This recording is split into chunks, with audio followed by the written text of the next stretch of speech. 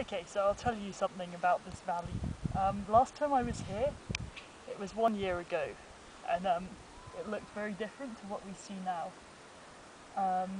What we see now is the foundations for the wall, the security fence or whatever you want to call it, that's going to be built like around Palestinian areas. There's actually a settlement between these two hills that you can't see here, and that's the reason that the wall has been actually moved closer to Artas, and the Artas farmers have lost more of their land. Now if you look to the end of the valley, this time last year that was actually like apricot orchards, like all the way up, and even where you can see that earth bank to the right of us, that was terraces with like more apricot trees on them.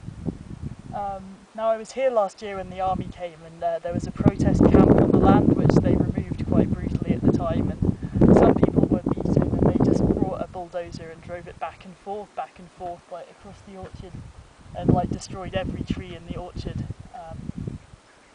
And there were several protests here last year as they began construction. Now we know that this is for the wall, but the other rumour here is that there's going to be either a wastewater treatment plant or like some sort of like wastewater drainage for the settlement that will send the wastewater from the settlement into this valley.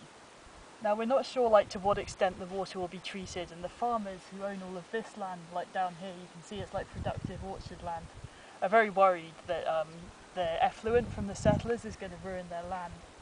Now if we look over there now, we can see these like two big square holes. I'm not quite sure what they're for, but it looks like they may be some kind of drain.